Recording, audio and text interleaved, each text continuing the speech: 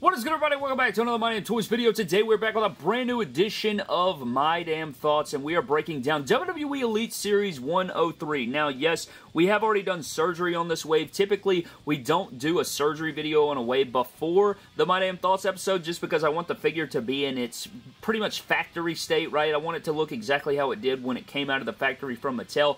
But in this case, man, I wanted to get that surgery done. So, you know what? We had to just build a bridge and get over it this time. But here today, we have Elite Series 103. I feel like a lot of people were pretty happy with this set. I remember when it was first shown off, a lot of people, before the figures were shown, like when we just knew the lineup, when we just knew who was going to be in the lineup, a lot of people said they were skipping this wave. And then when we saw the figures at WrestleMania in LA, at the Superstore, everybody said, you know what, Brad, maybe I should grab these figures. And I think that's kind of where a lot of people stood. But My Damn Thoughts, we're going to break down a WWE Elite or Unrivaled from AEW wave in this series of videos. And today we have WWE Elite Series 103. So let's dive into it, man. Let's start off with my first thoughts. I think I was with a lot of other people. I didn't say I was skipping this set, but until we actually saw the figures, it's kind of hard to make a judgment on the wave. Character in the wave, I was like, yeah, we have a lot of like current guys in here. It's not like, you know, no flashbacks really besides Stardust. Everything else is pretty much modern day. But then when we saw this wave at WrestleMania, I said, oh yeah, I'm all in on this shish, man. These look fantastic, especially the Street Profits over there. I was mind blown. Super updated, way better versions than their first go-around, so this set was a massive W, I think. Now let's roll into who I think the shelf warmer in this set's gonna be. Now, this one was kind of tough for me at first, you know, I was thinking about it, like if you guys, I'm pretty sure somewhere across the country, there are a pair of Elite 81 Street Profits probably chilling there, and you know what, Brad?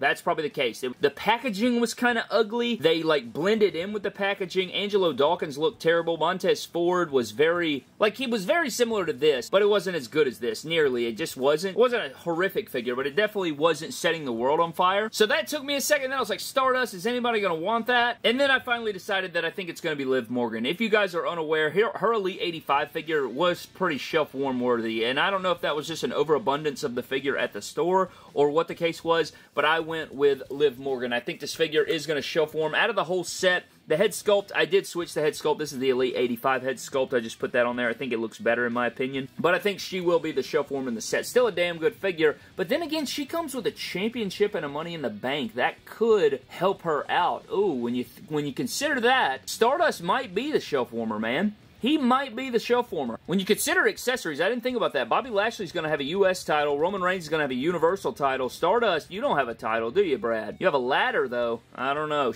I think Stardust might be the shelf warmer. Then I started thinking about the hottest figure in the set, and I think at the end of the day, it's either going to be Roman Reigns, Bobby Lashley, or Montez Ford. I just think that these jerseys are going to be really appealing to a lot of people. I think they're really going to want these profits, but Roman Reigns is the tribal chief, man. If there's a Roman Reigns there and people don't already have a Roman Reigns, they're grabbing the Roman Reigns. Like, no doubt about it. He looks beautiful. I think it's a fantastic release, and I know it's just a repaint, and there's not a lot of stuff going on with it, but at the end of the day, that's the tribal chief over there. I think he's going to be the hottest figure in the set. That's just the way it is, man. He's going to be the hottest. He's going to fly off shelves, as the tribal chief does. So I went with Roman Reigns as the hottest figure in the set. And if you guys have any disagreements, if you think that a certain figure is going to be a shelf warmer or a certain figure is going to be the hottest figure in the set, I would love to know those things. You know, you can challenge me down in the comment section below. Next up, we have the Chase in this set. The Chase in this set is actually going to be Stardust, which is a figure that I have not found yet. I will be tracking it down. I have this kind of game that I play where I take my chances at retail for the Chases. I try to find those things in the wild,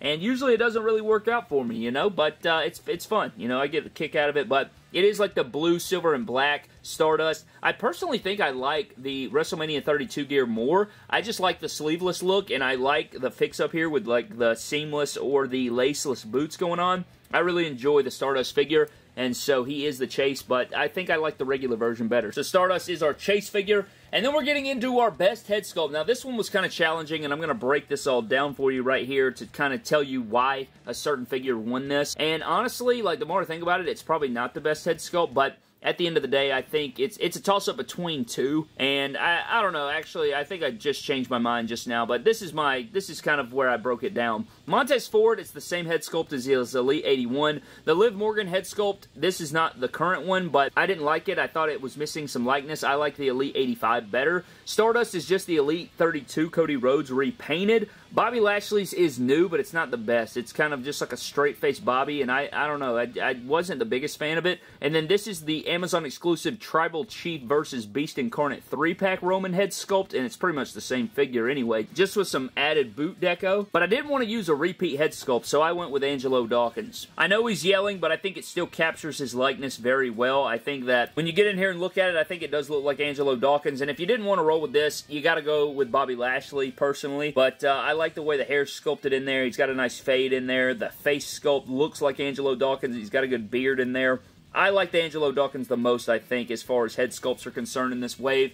And that's just the way it's cookie and crumbling. I don't know what I just said. Now, let's get into our best articulation in this setup. That is the next category that we have here. I went with Stardust, man. The Stardust is on ball joints. He has double jointed arms. He's got a good ab crunch. He feels good in the hand. He poses around. He can do any pose you really need. There's a lot of guys in this set that can pose around well as well. Bobby Lashley can pose around well. Roman Reigns can pose around well. I think these two guys aren't as good as posing as the other three, but they can also pose as well. But then we got to get on the flip side of it what the worst articulation is, and that is going to be Liv Morgan, man. Liv Morgan, the only reason that she has the worst articulation is simply just because she's a women's figure, so women's figures always have, like, worse articulation than the men. They never have the ab crunch deal, and so that is what holds those figures back. When it comes to the articulation, she is going to be at the bottom. That's just the way the cookie crumbles. Again, you know, sometimes that's just how it be. Now let's get into the best accessory in this set, and this one was pretty damn easy, bro. This one was pretty damn easy. It's going to be these Street Profit jerseys. I mean, honestly, it's not even close. It's not even close. These jerseys are fantastic. They have no Velcro on them. They look incredible. They're beautiful. They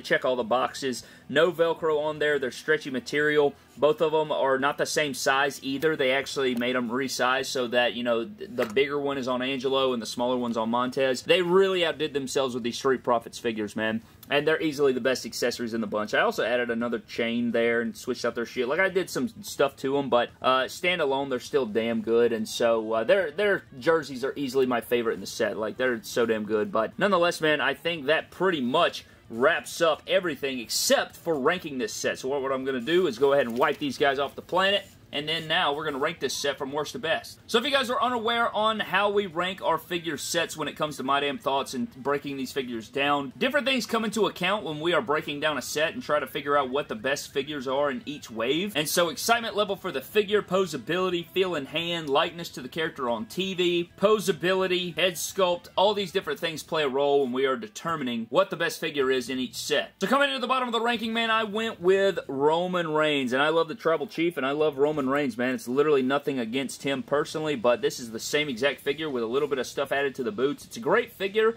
but, you know, it's the same exact figure over and over again. If they would have gave this guy the appropriate head sculpt that I think he should have, he'd probably be up there. I'm going to be honest with you. I think he'd be up there, and I think that at SDCC, we're going to see a newly sculpted torso for Roman Reigns, so we will have to see about that. Coming in at the number 5 spot, I did go with Bobby Lashley. I went with Bobby Lashley, very similar to Roman Reigns, and I don't really like this gear, man. I don't like how it's like black and yellow and then gold added in there. I'm not the biggest fan of that gear specifically. It's a solid figure. I wasn't the biggest fan of the head sculpt, but there's some differences going on. It's just not good differences. If this was the all-white gear and he had like a yelling head sculpt or something, it would have jumped significantly probably.